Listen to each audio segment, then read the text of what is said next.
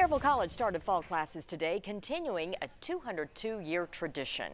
People we talked with on campus were happy to be back in-person classes.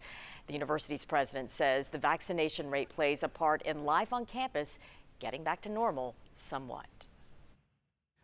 We have, again, some of the highest rates of vaccination in the state, if not the highest, with over 3/4 of our student body vaccinated. 100% of our full-time faculty are vaccinated, and at this point we are well over 80% of our staff vaccinated as well. So we're in good shape in that respect. University leaders say they pride themselves on getting students ready for anything, and if ever there's a time to be ready, it's now.